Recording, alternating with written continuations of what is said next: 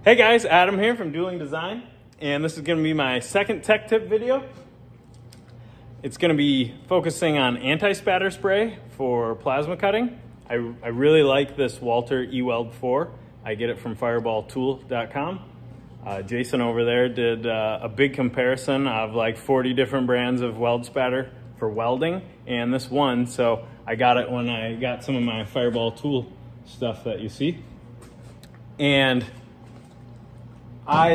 one night was playing with this. I cut a lot of aluminum with my fine cuts, and I know you're not supposed to, but I do it anyway because I really like the cut quality. I can take them off the table, 16 gauge aluminum, take it off, and it looks like a laser cut it, and I don't have to wipe anything off the back, and I love it.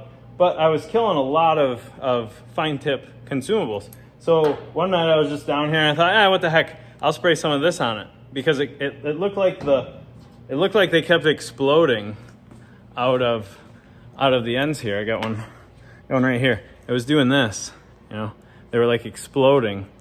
And I thought, okay, I think something is like sticking to it. So I took this in a microfiber, sprayed some on the microfiber, and then I just kind of like did this where I sprayed it. I didn't want to get any down in the hole. I wasn't sure how it would affect if, you know, it'd make an explosion or something in the tip and blow the tip out. But then I cut and I cut and I cut and I cut, and I think I extended my consumable life like 4 times over. It just blew me away.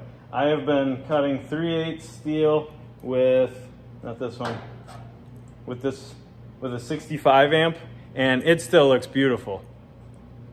I've been cutting it for months and months and months, and my 3/8 steel cuts have just been phenomenal.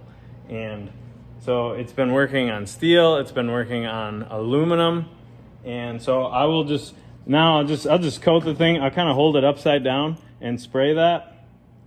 I'll spray it all up in there real nice, and then I'll just kind of wipe the excess around on a fairly clean microfiber, just so there's not liquid up in the orifice there.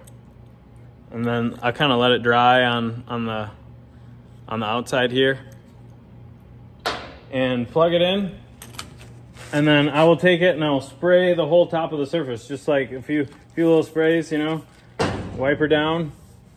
And I've just been getting phenomenal cuts. So give that a try.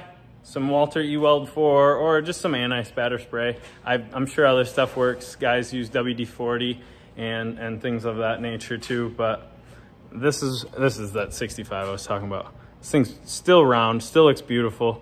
This has been cutting 3/8 steel for months, and I don't know. I mean, I have pretty good air. I have a nice little air dryer set up over here, and you know, I got dry, I got filters, regulators, all the stuff, but I just wasn't getting that cut quality or that consumable life that I was hoping for. So that made one of the biggest differences on my plasma cutting. Was I spray the plate with it, I spray the consumables with it, the nozzles, and I don't know, see how it works for you.